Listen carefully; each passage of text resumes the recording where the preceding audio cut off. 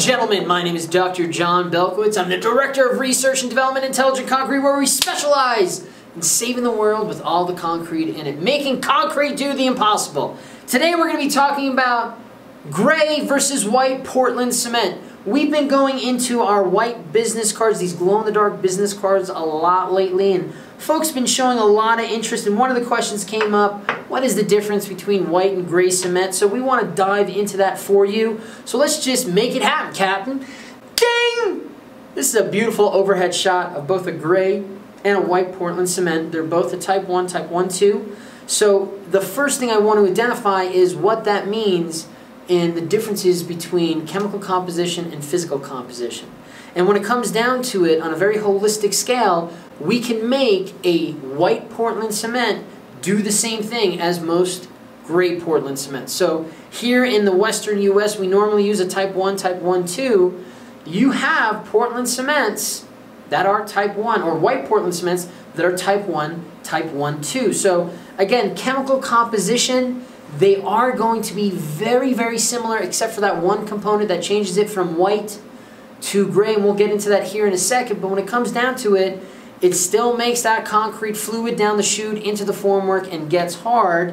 When it comes down to the physical changes, again, it normally is the same thing as a gray Portland cement, except for that one little piece that makes it gray.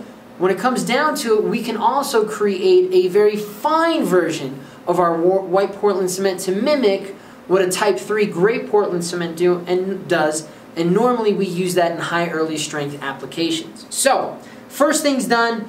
Second thing, how do we make white Portland cement? There are only very few places in the US where we make white Portland cement, and being here in Colorado, it's kind of hard to get this stuff, especially since most of it comes out of the East Coast.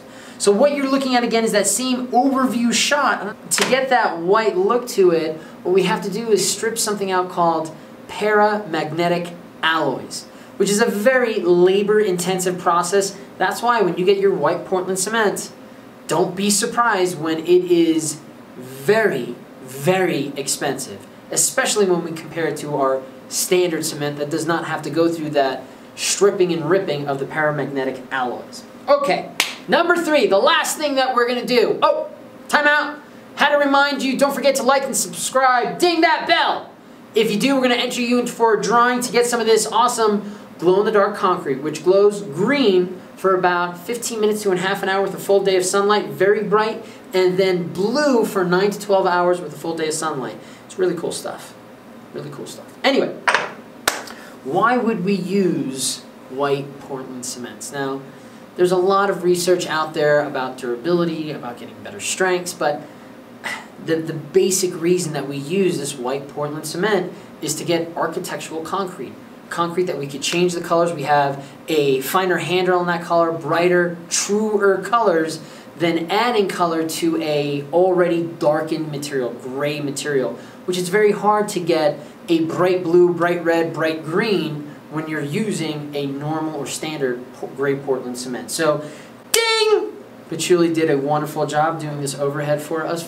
Thank you, Patchouli. And you can see right away the difference between that white Portland cement mix and that gray Portland cement mix. Thanks for joining us today. Hopefully you learned something. Let us know if you got any concrete questions, concrete concerns.